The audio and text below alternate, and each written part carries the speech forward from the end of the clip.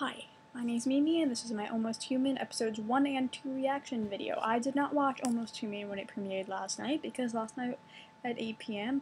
I had Once Upon a Time. So today at 7 I watched Almost Human episode 1 and then made sure I was done by 8 so I could watch the second episode. I like this show a lot. It's a lovely blend of sci-fi and sass and has an awesome cast consisting of, or at least my top three people that I like the most. Not because they're the main, just because I know them from other things. Karl Urban being one of them, you know, that guy from Star Trek and also from Red. He played, and he was also on this USA show that I liked for a while before it got trashed. Michael Ealy, who plays Dorian, the robot guy, he starred in that USA show. Karl Urban did not star in that USA show. That was my bad.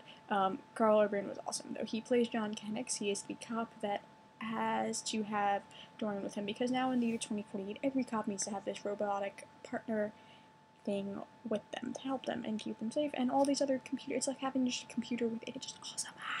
And then we have Minka Kelly. She is Det Stow. She was Alex in White Collar. So yay! I'm so happy she's on the show again.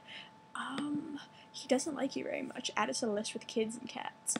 Dorian and John are fun. I like this. It's awesome. It's a really good show. Fox has some good shows this season. I'm very proud. I've had a lot more Fox shows the past year, and that makes me happy because I don't really watch them, and now I do. So yay! Almost Human's really cool. It's a lovely futuristic cop show, and I would love to be a part of that world. And obviously, so there's a lot of other people that watch it. I guess that's my guess. Really cool show, really cool cast, awesome premise, fun. Looks like they're gonna be going a lot of interesting places that we've probably already seen at one time or another, but I don't care because it's just fucking cool. Tune in on Mondays at 8 p.m. because you know you don't have enough shows to watch if you're watching all the stuff I do. Alright.